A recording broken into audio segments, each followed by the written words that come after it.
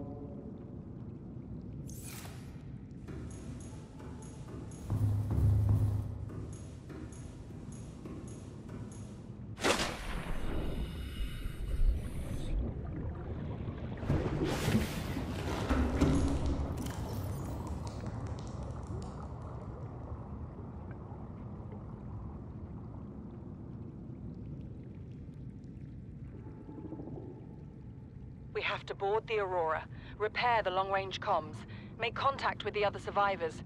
We can't be the only two that made it. Those are not the orders the captain gave me, and they are not the orders I'm giving you. This isn't chain of command, it's survival. My obligations as acting commander don't turn on their convenience. Get out of the water. If I get into trouble, I'll send you my coordinates. I can't let you go alone. Then come with me. You don't leave me much choice. Received emergency transmission from Second Officer Keane. 2 hours after last activity. Rendezvous was a failure. Intercepted a transmission from Altera HQ. Seems they sent a data package to the Aurora. We were intercepted by a Leviathan-class Predator before we could reach the ship. Consider the CTO and I lost at sea. Be safe. Keane, out.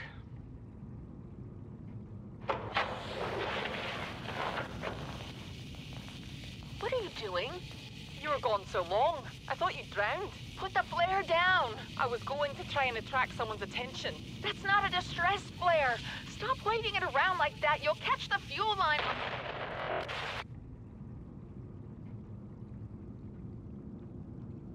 How's his log? It's the day of the crash. I don't know what the heck is happening. I'm scared and I'm not going outside. There are shadows in the water under the hatch, but I can't tell if they're rocks or aliens. And there's weird-looking caves nearby.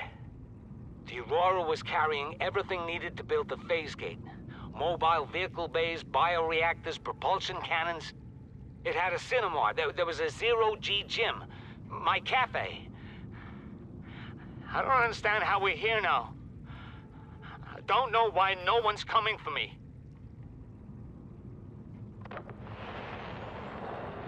Live pod launch sequence initiated.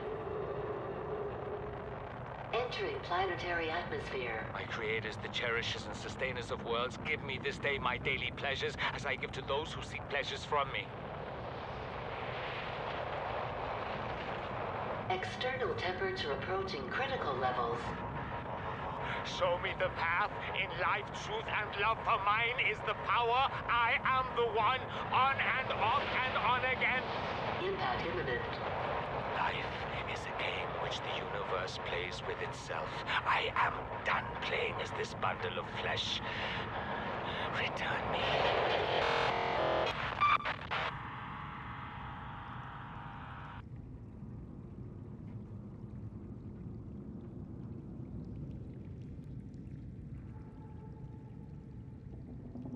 Exiting sleep mode. Loading voice recognition. Engineer Barclay and Chief Technology Officer you identified. Drone, get me a propulsion cannon. Repulsion cannon retrieved. Hey, Berkeley. Install that circuit box with that repulsion cannon and you'll punch a hole in the cargo bay. Damn it, Drone, I said propulsion, not repulsion.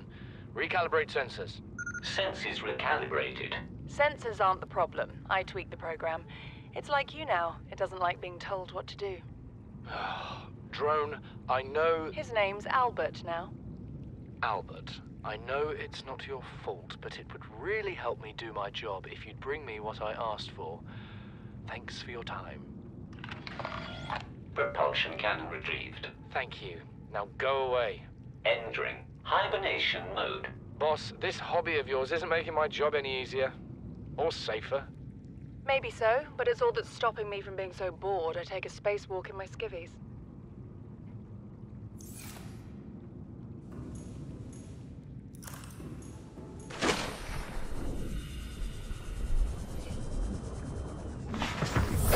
Welcome aboard, Captain.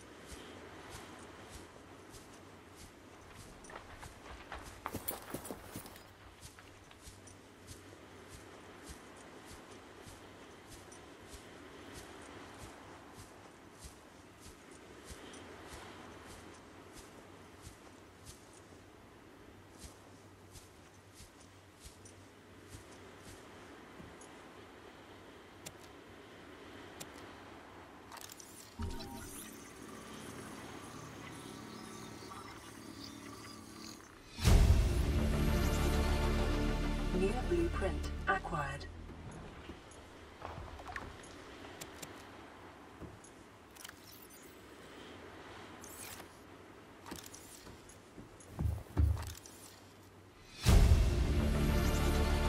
Integrating new PDA data. I thought it might get claustrophobic living underwater. Father feels it is. He'd tell me it was childish, but I stare out of the window and sometimes I think how lucky I am to see this world up close. Back on the island, I wouldn't have believed the creatures that live down here. The fish, they glow. There's one that's 90% eyeball. Snakes twice the length of a habitat compartment. Certainly, it's not all friendly. Most of the plant life is toxic. I learned that the hard way. But I've managed to coax some marble melons into growing indoors. And when they don't cover our dietary needs, well, we eat the fish themselves. It's a bit gross, but it's nothing they wouldn't do. I've been attempting to document my findings. Father approves. He says understanding is power, that the more we know about this planet, the more we can use it to our advantage. I'm just doing it because it's fun. It's not easy without proper equipment and network access, but the old-fashioned way, observing, taking notes, testing theories, shows me the world in a way a spectroscopic analysis never could. Lately, I've been watching the crab snakes.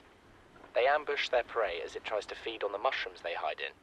What they don't eat settles on the seabed, which fertilizes the mushrooms, which feeds the herbivores, and so the chain continues. Co-evolution gives me the fuzzies. Something incredible just happened. Since we're down here, I had this plan to build equipment and study the life forms we were encountering, but I didn't have enough enameled glass. So, I started looking for a natural substrate that would strengthen the glass we have, and those stalker teeth we've been finding fit the bill. Only, well, we needed more. That's when Marguerite got interested. She actually listened to me, more than I can say for Father, and I worked up the courage to talk about my more tentative theories. When I told her they were attracted to metal deposits, that their teeth get dislodged when they pick them up, her eyes narrowed and she dashed out of the room. 3 hours later, she came back, her pack loaded down with stalker teeth. I asked her about it. She shrugged and said my theories were good. Said she had the meeting out of the palm of her hand. I think she meant it literally. She is incredible.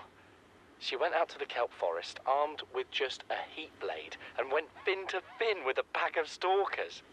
On the one hand, that is the coolest thing I have ever heard. On the other, well, I hope the stalkers didn't come off worse than Marguerite did. She had a huge gash on her forearm. I don't think things went as smoothly as she made out.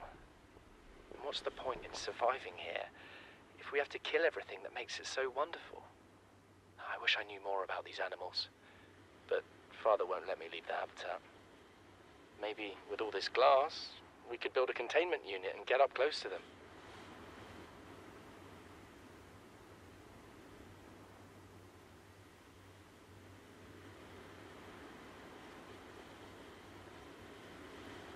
I thought it might get claustrophobic living underwater. Father feels it is. He'd tell me it was childish, but I stare out of the window. This island is a godsend. Look out of the window. No predators. Fresh food. No building materials, nothing left of the ship. And your kid says we're gonna starve without more grow beds. Speak up, kid. It's true, Father. The natural growth rates are too slow to keep supporting us. All I'm saying is ocean's got us surrounded. No use hiding. Sooner or later, we'll get our feet wet. The rest of your life may have been a fight, Maida, but I've made my decision. You want to forfeit your emergency pay to take a swim? Go ahead. Believe me, I'm thinking on it.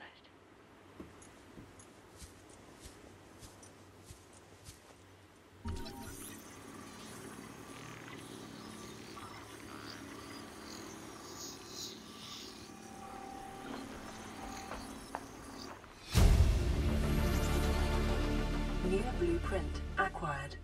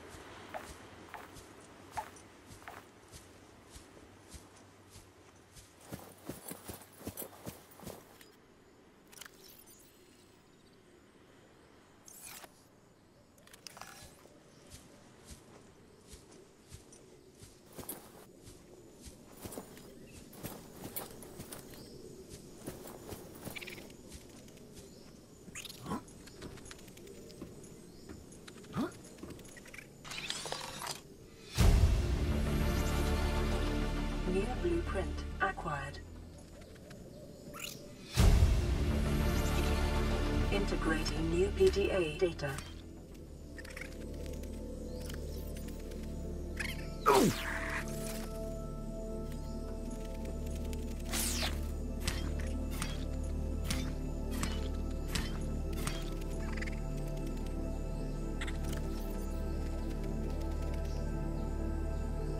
Chief's log, 5 weeks since the crash. The only other survivors are my son, Bart, and Maida, the cut-price mercenary I commissioned for the journey. After days drifting in the life pod, rain hammering on the roof, the weather cleared and we washed up here. I had Maida salvage the Degazi wreck, set Bart to finding us a stable source of food. His education is paying off sooner than I'd anticipated. Our only problem is Maida. She says the weather's going to turn. I say she's finding excuses to risk our lives. I imagine she's not gonna weaken her life without a physical altercation, and she's itching for a fight.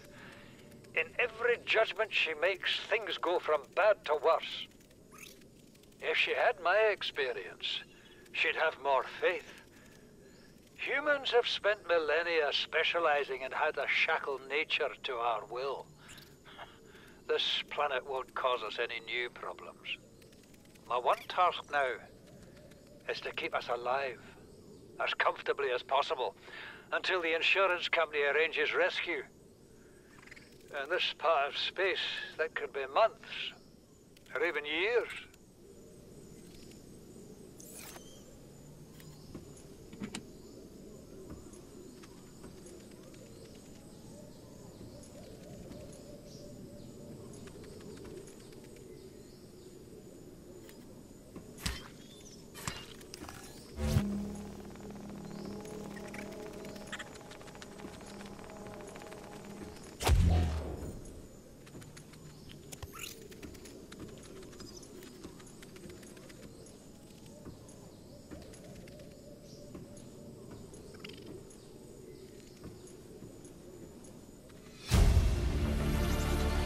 Integrating new PDA data.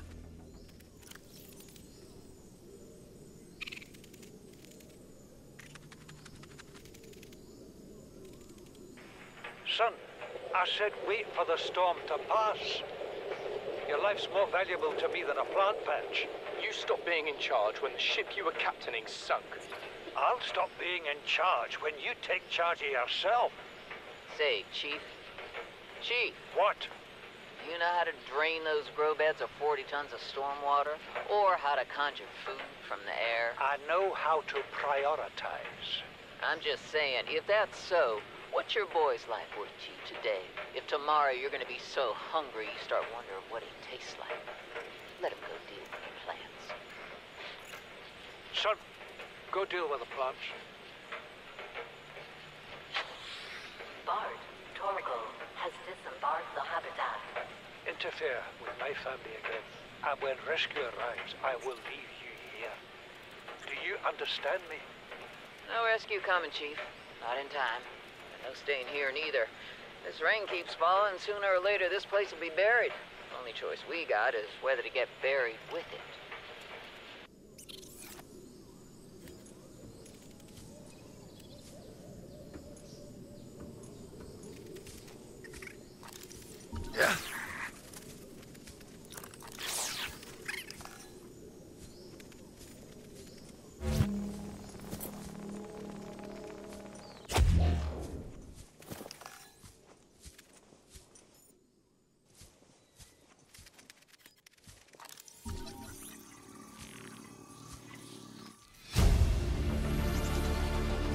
New blueprint acquired.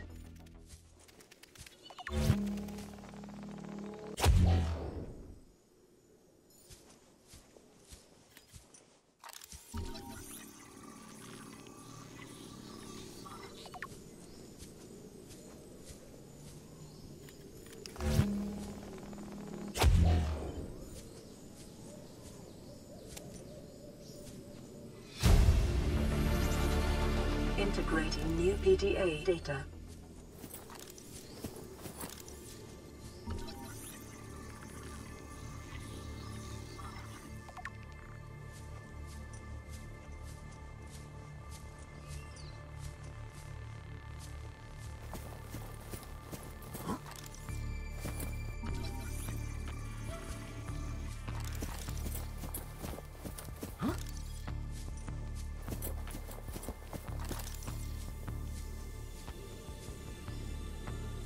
Signal location uploaded to PDA.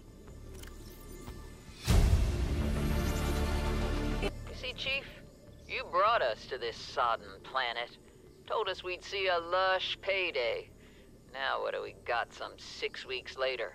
A dead crew, a habitat that's half buried, food washed away. I suppose the executive decisions would be better left to someone with your extensive experience of hitting people in the face.